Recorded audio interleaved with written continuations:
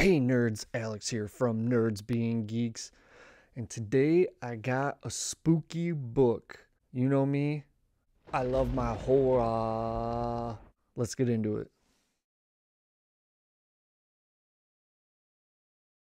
Before we get into the video, please like, share, and subscribe to Nerds Being Geeks. It's just one click for you, but for me, it really makes my day. Thank you. All right, guys, so I picked up the newest spooky book out. If you've seen any of my other comic book videos or, my figure collection, I'm a big fan of horror. So when I saw this came out, I had to get it. Dracula #1. Wow. Pretty awesome.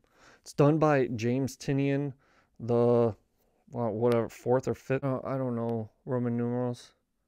I'm American. James Tynion did it. I do not know the artist, Martin Simmons, but his style definitely reminds me a lot of like a Bill Sienkiewicz, or reminds me a lot of Batman Arkham Asylum, and that was Grant Morrison and Dave McKinnon. Oh god, I wish I knew how to read, but these art styles are very similar in my eyes, so it reminded me a lot of that. Pretty cool, really cool cover. Reminds me a lot of Bela Lugosi.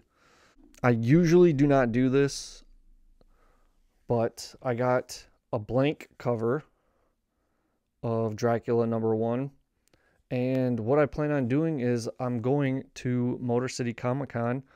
So by the time this video is released, it might be the weekend of or recently happened. So yeah, I hope to take this down Artist Alley and have this cover commissioned.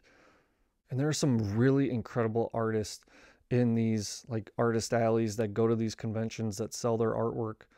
I'm really excited to take that book to Motor City Comic Con and just get it commissioned. What's going to be on it? Hopefully some monsters.